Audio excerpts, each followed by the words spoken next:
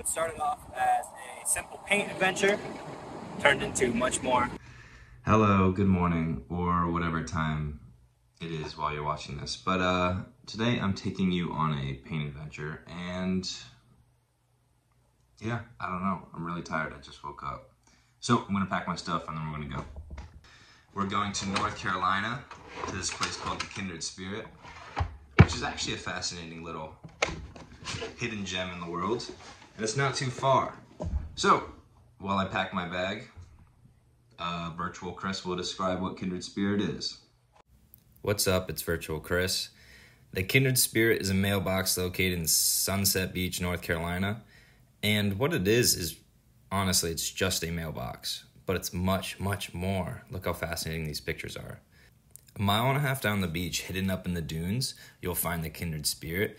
Put there in the early 80s by a couple.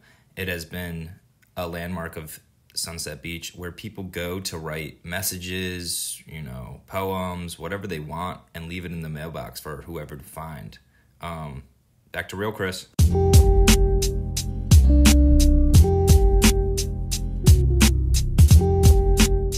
All right, here we are. Just got here. I'm about a mile and a half down the beach, which is the closest you can actually park, so you gotta walk it, which ain't bad. But it's a little colder than I thought, so I brought my hoodie. I got everything I need, except for snacks. I forgot to bring snacks.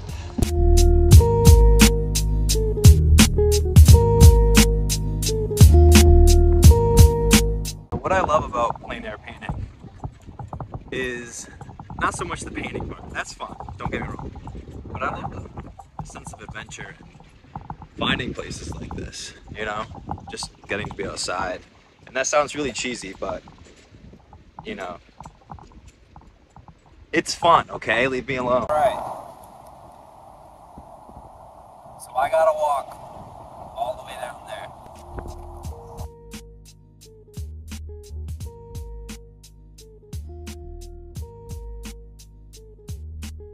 I was too busy looking at seashells and I almost walked right past it. But we're here.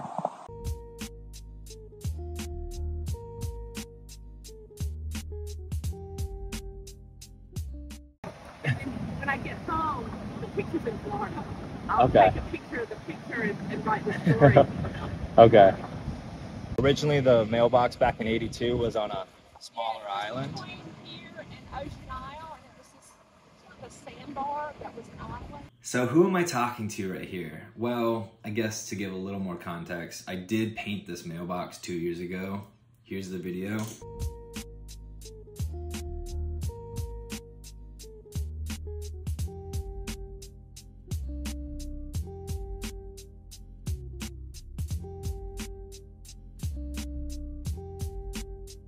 And so now that you believe me that I actually went there and you saw the actual painting that I did, I'll show another picture right here. I guess I'll let Virtual Chris tell the story. Hey, thanks Real Chris. This is Virtual Chris here. So after, pushing off coming to this mailbox for about 2 years, I finally went. And it was a beautiful morning when I parked and started my mile and a half hike down the beach. This time, instead of going with the intention of leaving the painting, I went with the sketchbook in hopes of, a great adventure and really studying this scene and leveling up my painting. I've grown a lot, not only as a person, but as an artist in 2 years. As I'm walking, I'm taking mental notes. The sun is white and glowing, the ocean's shimmering, the flat sand that seems to stretch for miles ahead of me, and then the dunes to the right of me that are high as walls. The entire atmosphere had this blue haze to it.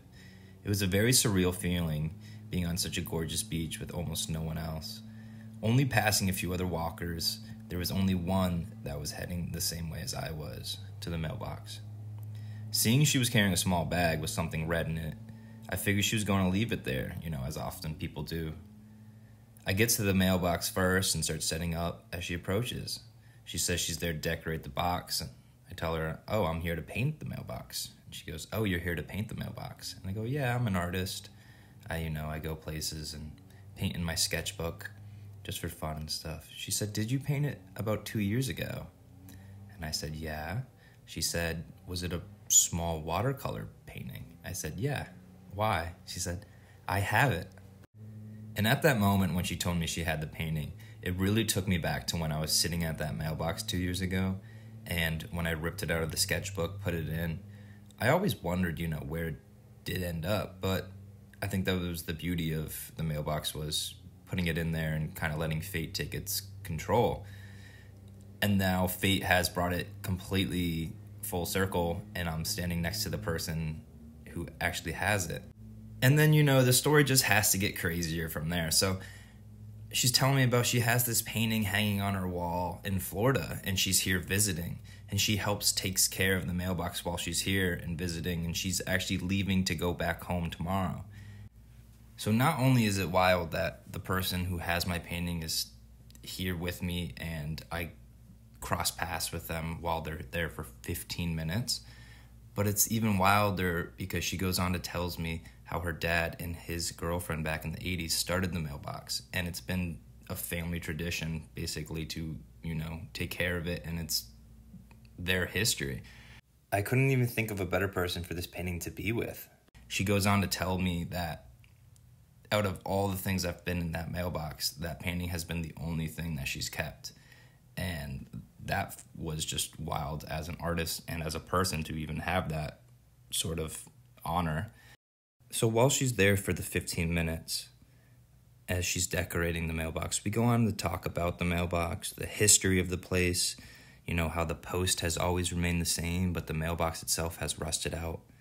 The memories of the place and the town that she spent there, and her dad. I asked her about times that have really stood out to her, and she told me some stories, of people who've been there where they were super emotional and, extremely moving. And then once she leaves, I start painting, and I'm really taking in the scene. I'm taking in our conversation. And then to me, this is what the Kindred Spirit really was about. Two people who most likely never would have crossed paths were connected through this very, very specific place during this very, very specific time. I could have came at any other time. Those 2 years I've always wanted to come back, and I always pushed it off for, some reason or another. And I could have even been there the day before or even an hour earlier, and we would have, not have had this interaction. But I ended up there the same 15 minutes as she was. And to me, this is exactly why the mailbox was put there. It was not a tourist trap. It was really a way for humans to connect with each other. And it just goes to show that your footprint really means something to someone.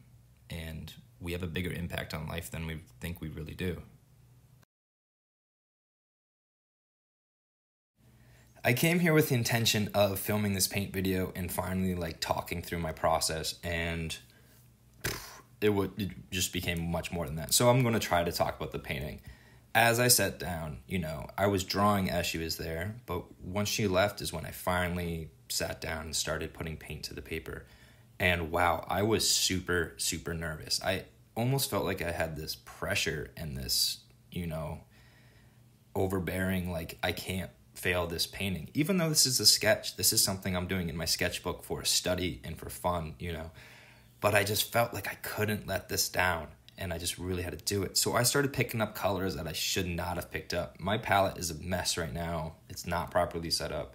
And I was just super over my head, I started off the bench with burnt sienna. Why would I put burnt sienna? That's not the color. But then again, color doesn't matter. Nothing matters, whatever. I'm just here to have fun. But then halfway through the painting, I started to really get it. And here we are. We're going to actually take a pretty big jump to the next stage of the painting. And this is when I added all the shadows with the neutral tint from Daniel Smith. And this is when I really started to feel the painting, and I felt like it was really coming together. I still felt like I painted a lot of the surfaces too dark, which I have a really bad problem with. I only use one painting cup, and I really should be using 2 for water. But it's okay. This is why I film it and I learn. I am also not a purist for watercolor. I love using white, but only straight out of the tube, so that way those colors really go on a lot more like an acrylic paint. And if you look closely, you can see how my sketchbook is absolutely covered with sand. It's kind of cool, it gives it a nice texture, and it's a little memory of where I've been.